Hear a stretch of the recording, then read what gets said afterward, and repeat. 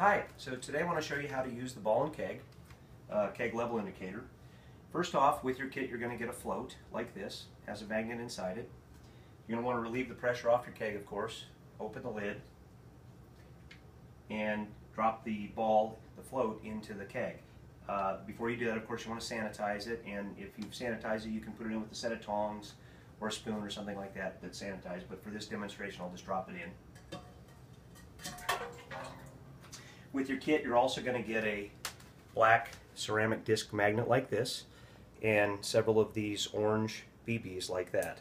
They're orange indicating beads.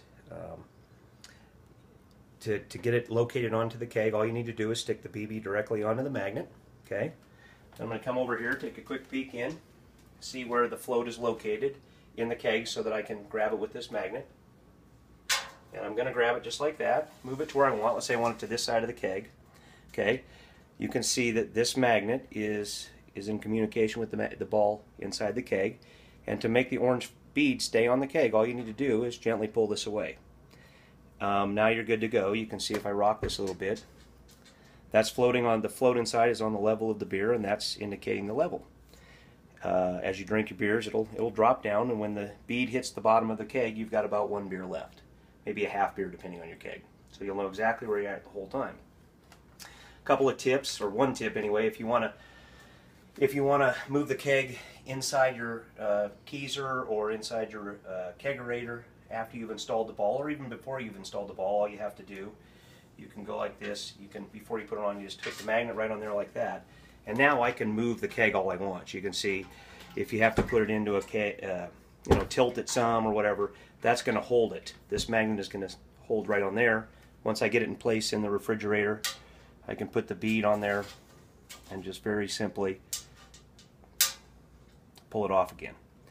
And we're done. That's it. Once it's in place, this is just going to move on down, and you always know where you're at. Of course, you put the lid back on, charge it up with CO2, purge it a few times to get the air out, and you're ready to go.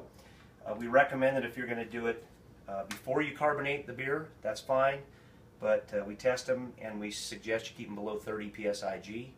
If you carbonate higher than that for some reason, we'd recommend that you put it in after you carbonate. And thank you very much. We'll go downstairs now and see how it works in the kegerator. Now we're going to show you how the Ball and Keg works in action. You can see the indicator on both kegs, but on this one I put a little line just so it's a little easier to see it drop as I tap a beer, and I'm going to do that right now.